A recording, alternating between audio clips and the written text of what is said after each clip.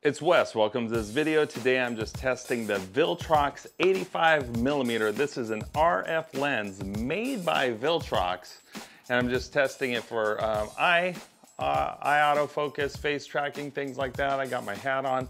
I'm about to do the firmware update for the R5, so I'll have another video on that, but this is just to test face tracking. And I have studio lighting, pretty simple background. I'm gonna come out of the frame, go out of the frame, come back in, see how it does. And here I am back in the frame and it locks on pretty good. So the real exciting thing about this lens, and what most of you I think were interested in, was how does it handle portraits? How does it handle photography?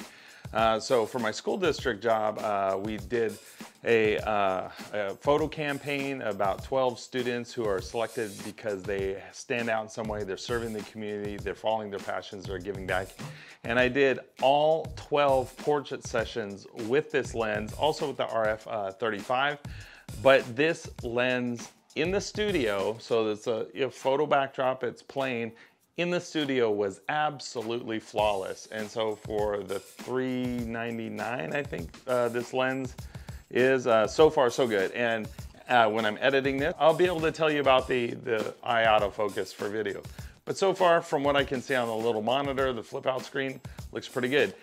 That's it for this video, short and sweet, and thank you for tuning in and watching. And so far for the value for the Viltrox RF85, I give it a thumbs up for photo, and I give it a thumbs up for talking head videos, which I probably wouldn't do that much, not that often. I prefer the 35 or something that shows the context, or the 16mm, but it looks good. The background looks dreamy, actually. So, all right, see you in the next video.